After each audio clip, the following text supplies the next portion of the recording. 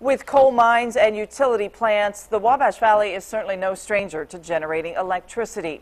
The Navy, though, is now looking at a proposal to bring back hydroelectric generation to the Wabash Valley. News 10's Mike Grant reports a 3-year study has found a potential power source just outside the boundaries of the Crane Naval Warfare Center.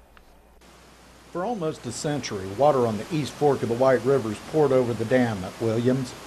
For the last 3 years, engineers have been looking at the potential for generating electricity here and concluded it will work. The water flows over that dam every day. That's potential electricity. It's clean, renewable, and the idea was that we could reactivate that dam, provide energy directly to the base.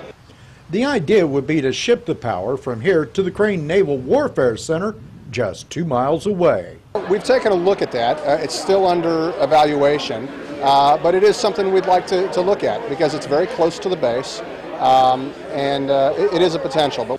There once was an electric generating station here, but the powerhouse was gutted a long time ago. But officials with URS say there's new technology on the market that could make this a very viable project. This isn't necessarily next generation, but it's there.